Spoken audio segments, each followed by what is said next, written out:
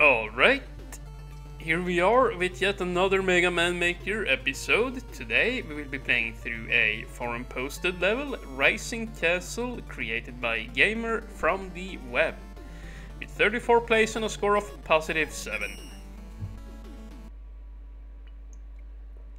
We have a few weapons, item 2, gravity hold, and the time stopper. I believe that's called time slow, actually. Oh, I can't check the name. But yeah, let's go over here. There is obviously something hidden.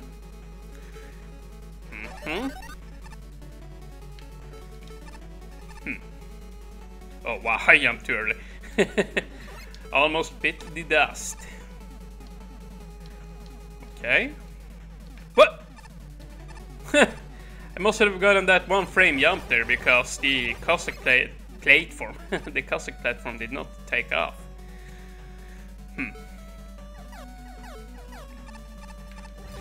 Oh yeah, that's right. I forgot about that for a second. The Cossack platforms actually crush enemies. So yeah, let's just take him out and be careful.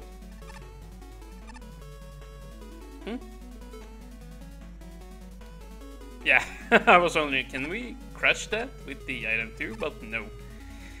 No, we cannot. Huh.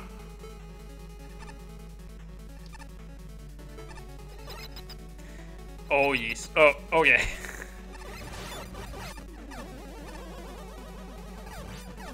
Oh, wow, yeah, I'm just concentrating here.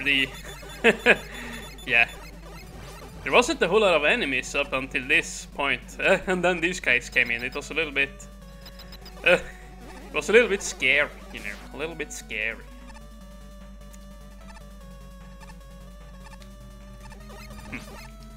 I quite like the visual appeal of the stage, though, I have to say.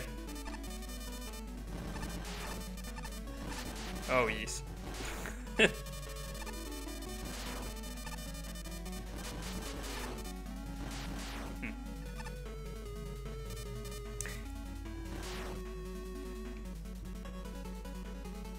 Huh. I missed something. Or did I? Could I have gotten up there before? I'm not sure now. Well, either way, you gotta go, Ring Man. Whopper, is that what... yeah, I believe it's called a Whopper. The Whopper mini-boss. Yeah, I really like the Whopper mini-boss. Like, it deals a lot of damage and it's, you know, pretty hard to dodge, so... yeah, it's a perfect mini-boss in my opinion, if you want a slightly harder one. But that's very neat. We got the gravity hold, since we managed to scout the key there earlier on in the stage. And this is quite tricky here. Let's just really utilize our item 2. Oh no. No! We have to do it over.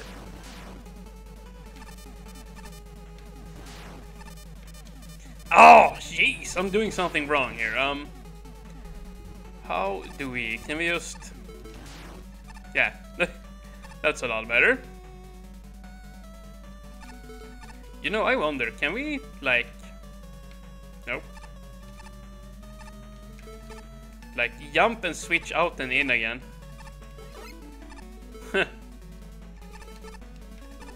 Ah, probably.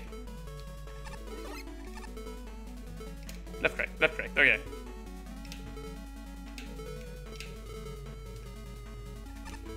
Ah, dude, this is going to be so tricky. Ah, you know what, screw it. There might be something up there, but... I don't know. I don't have the I don't have the skills to pull that one off. Oh. Oh no. Oh, yoy. Okay. Oh. Jesus. What? What the hell was that? And now we have to do this tricky segment again. This tricky ass segment.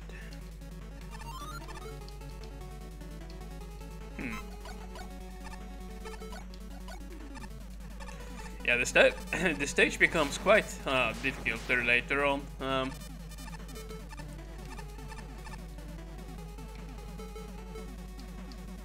It certainly has a difficulty curve to it, this stage.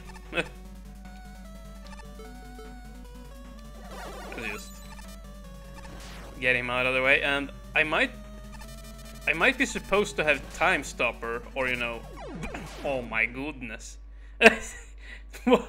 What did I do that for? I just, you know, I just jumped straight into the spike, you know. And now I missed the gravity hold. You know what? I can do it without it. I will manage without somehow. Of course, now this will be a little bit trickier. Oh, I thought I was dead. If I die again, I think I will just cut back so you don't have to watch me go through this over and over again here. Ooh.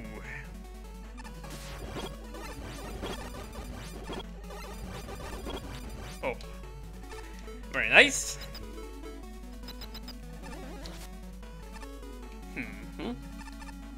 I thought we were at the boss there for a second, but yeah. Guess not. And those purple, like, pillar tiles, whatever you want to call them, looks quite nice with the Mega Man 7 yellow eye tiles. To me it looks like eyes. An eye and an eyebrow, you know?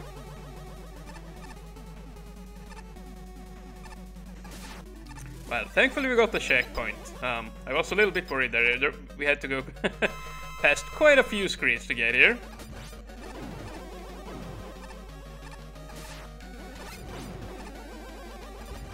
And quite an interesting boss room. It's nice when Bombman has, you know, different layers, you know, to go around, you know, in the room too. You know, it makes the boss fight a little bit harder, but also easier in a sense, because usually, you know, when you're fighting him in a plain standard boss room, you know, when he's on the same or you know, when he's not elevated above you, you know, he's more likely to jump into you.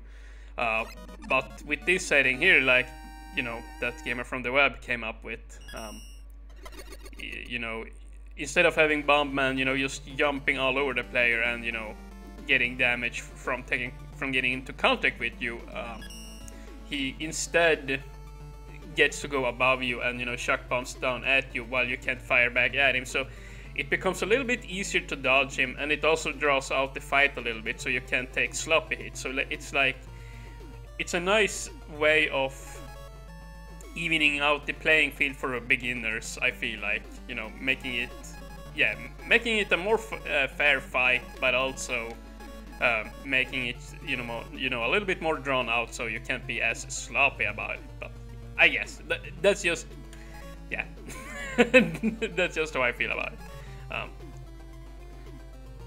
But yeah, pretty neat stage. Nice utilization of the gimmicks. We started out with the classic platforms, but towards the end there, it heavily drifted more onto the time bombs, you know. It was quite hectic, quite difficult as well, but yeah. Pretty cool stage, GamerFromTheWeb, once again, and I will just leave it at that. Thank you guys for watching, and have a nice day.